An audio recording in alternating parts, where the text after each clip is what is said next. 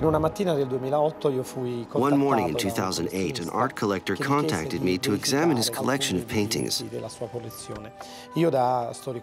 As an art historian specializing in historic paintings, I immediately decided to go to his home in Salerno to look closely at his collection.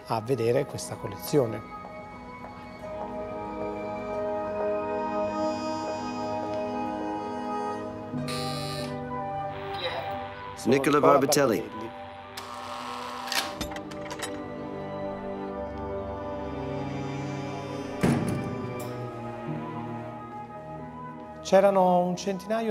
There were about 100 paintings in the collection. Some works were mediocre, and others quite interesting. At the end of my visit, the collector asked me to look at one particular painting. He showed me a portrait wrapped in a fleece blanket. I'll never forget that moment. He said, "Look at this little painting. It's a painting I want to auction off. Meet Galileo." "What do you mean, Galileo?" I said. "It's Leonardo."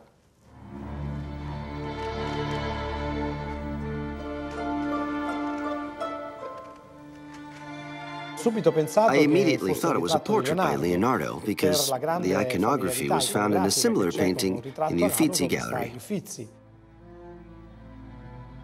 This painting, exhibited in Florence's biggest museum, the Uffizi Gallery, was considered for many years to be a self-portrait of Leonardo da Vinci. But in 1938, an expertise proved that it had been painted in the 17th century, 100 years after the artist's death. Therefore, it was a fake. How could the striking resemblance between the two paintings be explained? Could this portrait be the original one, copied in the Uffizi? Could it be the authentic self-portrait by Leonardo da Vinci, believed to have disappeared forever? A great deal was at stake here. There are only a mere 15 paintings by the Tuscan master, and nobody knows exactly what the artist looked like. The potential discovery of a self-portrait by Leonardo da Vinci immediately raised the issue of dating.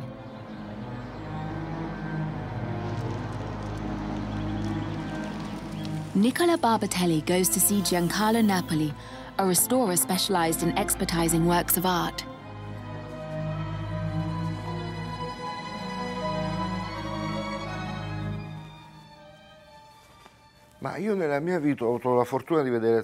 In my life, I have been fortunate to have seen a large number of paintings because I have always worked for major museums and collections. My instinct and my eye have never let me down. However, in the case of this painting, when I saw it, since it was in such good condition, I thought it could have been one of those copies made in the 19th century. So my immediate impression when I saw it was that it was too beautiful to be from the 16th century.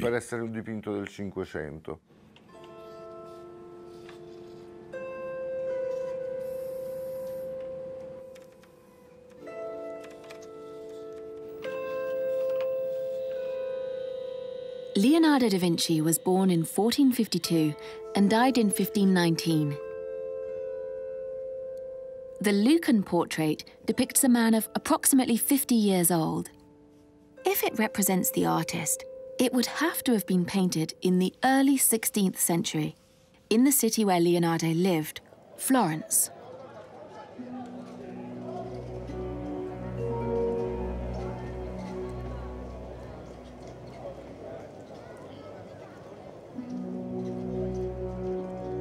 In the 15th century, Florence was the city where an art revolution was brewing, in painting, sculpture, and architecture.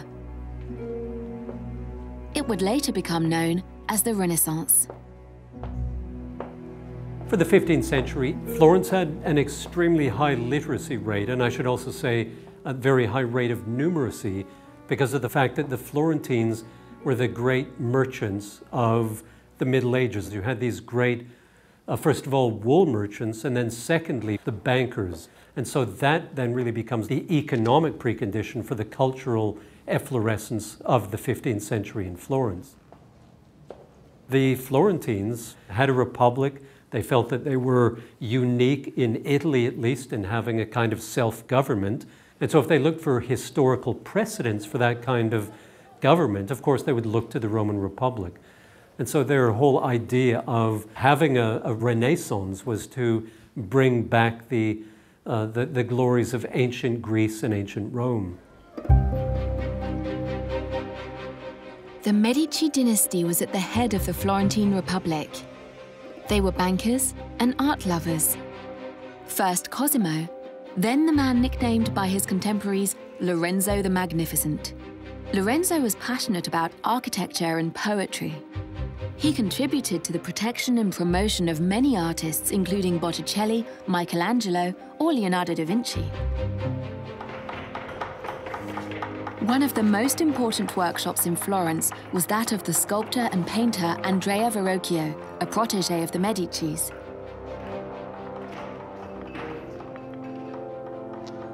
If you wanted to be an artist as a young man, say when you were 12, 13, 14, you didn't go to art school. What you did is went into a bodega, a workshop, and you became an apprentice. There was an apprenticeship system, and you went into the workshop of an established painter, goldsmith, sculptor. And in that workshop, you would learn all of the secrets of the trade. You would learn how to grind pigment, you would learn how to apply paint, you would learn silver point, you would learn draftsmanship, you would learn ultimately things like painting with tempera, and then finally, by the end of the 1400s at least, how to paint in oil.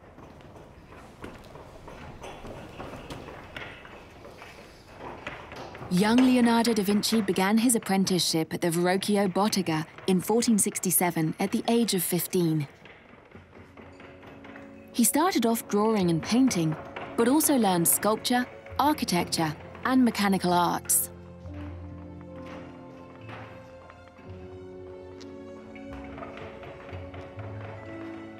He remained with Verrocchio well into his 20s, and Verrocchio, I think, spotted Leonardo very early, recognized his talents, nurtured them, and so we see the two of them in the 1470s working in tandem, working in partnership together. The baptism of Christ is a testament to this collaboration. Started by Verrocchio, this work was finished by Leonardo da Vinci, to whom the angel in the extreme left of the painting has been directly attributed. In parallel to this apprentice work, Leonardo da Vinci began to paint under his own name. The Benedictine monks from a Tuscan abbey commissioned his first work, the Annunciation.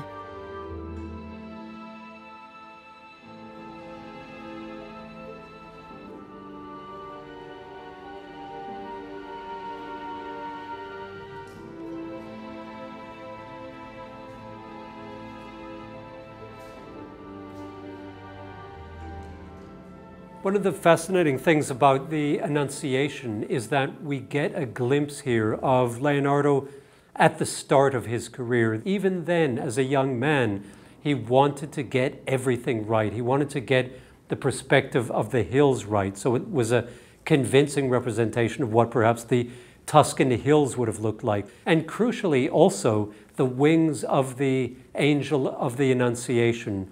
These are the wings of someone who has looked at the wings of birds. I think Leonardo da Vinci's angel has a much better chance of flapping and flying and landing than that of any other angel that came before. In 1476, while Leonardo da Vinci was still working at his master's workshop, he received a commission for his first portrait of Ginevra da Benci, the daughter of one of Florence's most powerful families, close to the Medicis.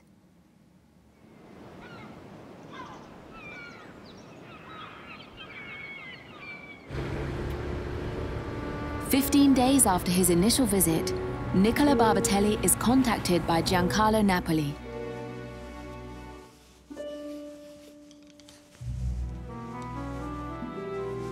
The restorer has finished cleaning the painting.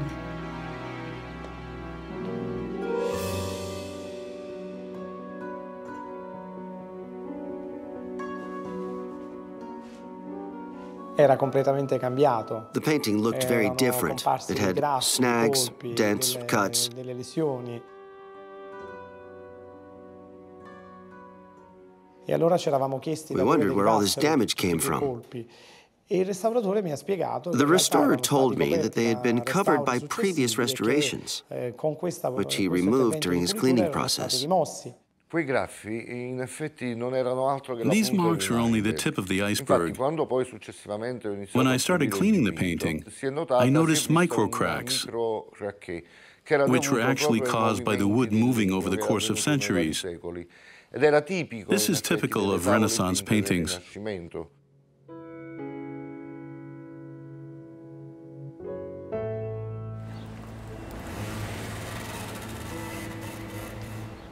The restorator's conclusions are encouraging. But to confirm that the painting is definitely from the 16th century, it needs to undergo further investigation.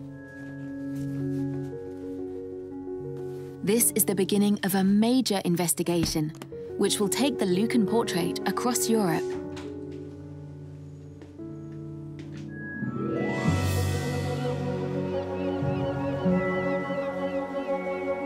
The first stop is the Innova Center in Naples, specialized in the scientific study of historical monuments and works of art.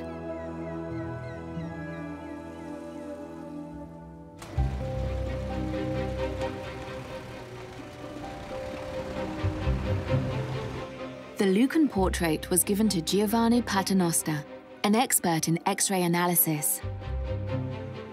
This technique makes it possible to determine the precise age of the pigments that were used.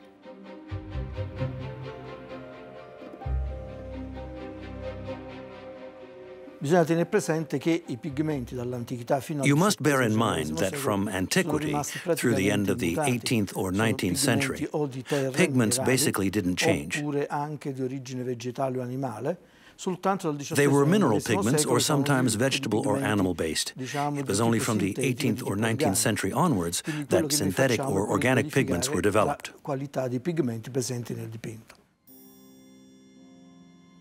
Right off the bat, one element of the portrait, the white feather decorating the hat, intrigues the researchers. Its extreme whiteness seems to indicate that it was painted with a synthetic pigment. It could prove that the painting doesn't date from the Renaissance. To be sure, the experts X-ray the entire painting.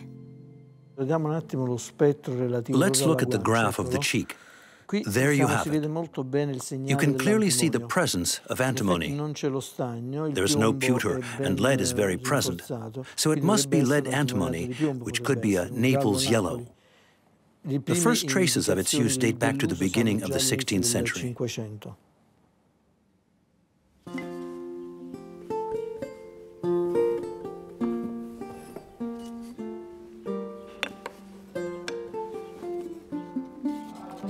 Naples yellow, vermilion red, indigo blue, or azure green. These sometimes toxic substances were prepared by the apprentices. They were mixed with egg to obtain paint referred to as tempera grassa, which will progressively be replaced by oil painting at the end of the 15th century.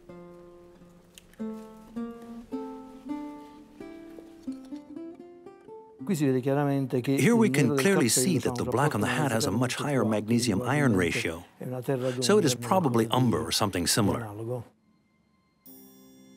This pigment was common during the Renaissance. But what about the feather? Its pigment is made of titanium dioxide, which wasn't introduced until the beginning of the 20th century. This means that the feather was painted at a later date, probably during a restoration.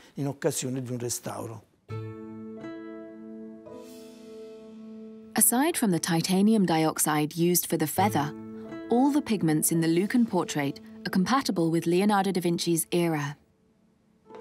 For Nicola Barbatelli, this is a very promising result.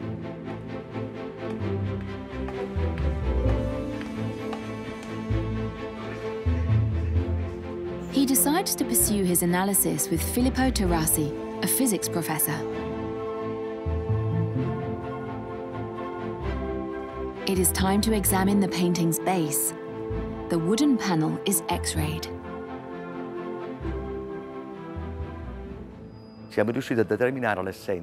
We were able to identify the type of wood, poplar.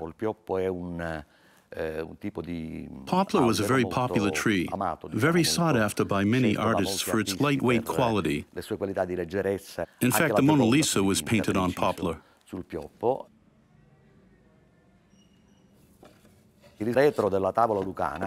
The back of the Lucan portrait was made up of pieces connected by an ingenious assembly system using butterfly joints.